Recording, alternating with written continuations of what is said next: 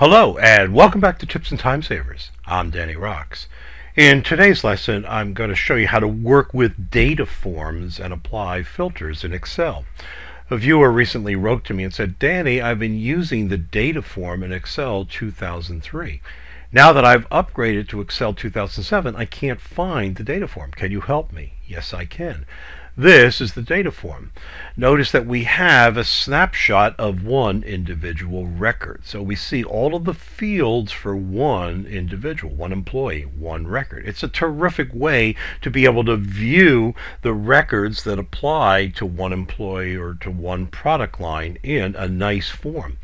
The other advantage of the data form is you don't draw it yourself. It's drawn for you automatically in Excel. But in Excel 2007, Excel 2010, you must take an extra step of adding it as a command to the Quick Access Toolbar. Here's how. In this setup, I have my Quick Access Toolbar positioned below the ribbon. I want to right mouse click anywhere on the Quick Access Toolbar and choose Customize the Quick Access Toolbar. Over here, choose commands from, there are several filters. The filter that I want, commands not to be found anywhere in the ribbon. It's an alphabetical list, so just move down here until we find form. Highlight it, click add, and now it's added to your Quick Access Toolbar. Now, even then, when we've added it, and in Excel 2003, your data form comes up by going to the data menu and choosing form. There are two reasons why the data form would not appear. If I choose a cell that is not in the active data set and I apply the form, I'm going to get an error message. Or if the number of columns for my data set exceeds 32, the form will not appear. So the limit is 32 fields, and make sure that you clearly identify the labels for your fields. In this case, I made them bold. All right, let's come back and activate our data form. What I see over here is the nice snapshot, and it's very easy for me to navigate. Now notice that I had chosen Donna over here, this record, but the data form comes to the first record over here. So I can move down to see the next. I can move back to see the previous. I can also, if I have one of the cells selected, use the down arrow key, use the up arrow key to sequence through. Also notice that I can apply criteria. So over here, let's just say that I want to view the records for the employees who are in the Chicago branch.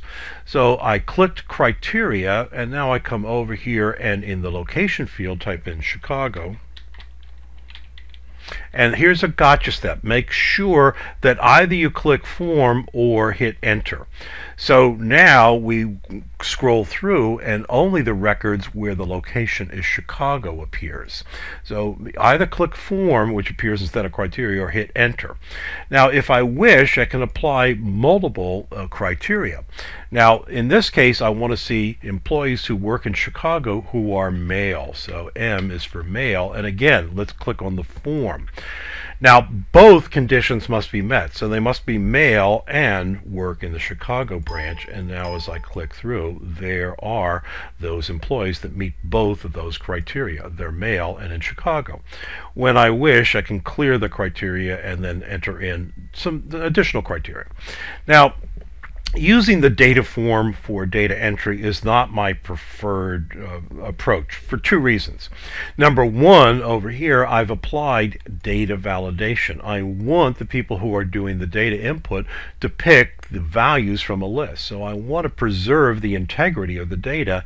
I want them to select from one of these 5 departments. Likewise, over here in the location, I've applied data validation. I want values that appear from this list.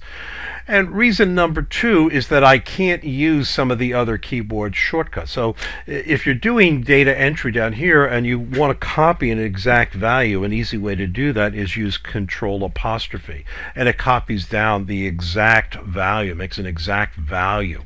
And when I'm using the data validation, I get to pick from a list.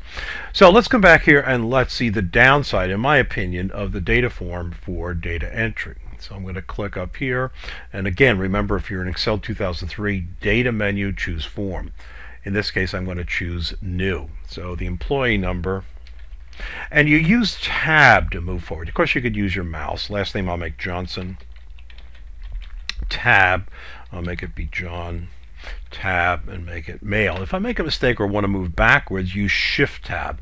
So Shift Tab moves you up, Tab moves you down in your form. Now the department, and again, I find this to be a major weakness. I don't have that drop-down list for the validation. And if I click in here, and I do want to make sure that I type in the correct value, accounting, here's another area where you can get into trouble. Instead of hitting tab, you hit enter. Well, now the record has been entered. So either you go back, apply the criteria, and edit, or you come back in here into the field. Again, either I pick from the value above, or if it's an exact copy, control apostrophe. Control apostrophe. And over here, notice 110 is showing over here. Well, the reason 110 is showing is that I've applied a formula over here. So I'll again make a copy and then click tab to move over there, and I'll put a department or an extension, and there I have my record. Now the filters are fine with the criteria, however they're severely limited. We can apply much more robust filters. Select any cell in your data set, go to the data tab of the ribbon, and apply filter. Now you have drop down. So for example, if I wanted to see only male employees, I would deselect the select all, make my selection, and now I see only those employees who are male. You see the records that do not meet or match that filter, don't pass through the filter, are hidden from view. I can restore it by coming back here and choosing select all.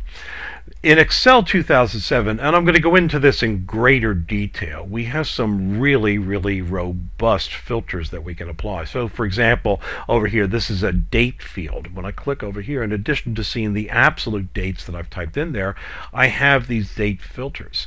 So in addition to equals, before and after, I can see this week, next month, this month, next quarter. They're really terrific. In Excel 2003, you would do a custom filter, and here you could, in this one field, equals, and put a value to, or one of these other drop downs, and it's fine, it's nice. But one of the really great elements that I find in Excel 2007, Excel 2010 are these date filters, the text filters, and the other filters that you have in there. So there you've seen a brief introduction to how you can use the data form. Again, remember that what we want to do is we want to add it as a command in the to the Quick Access Toolbar in Excel 2007. Make sure that one cell is selected and the data form appears for us automatically. So there's a great tip that you can use in Excel, and I'll look for you in the next lesson.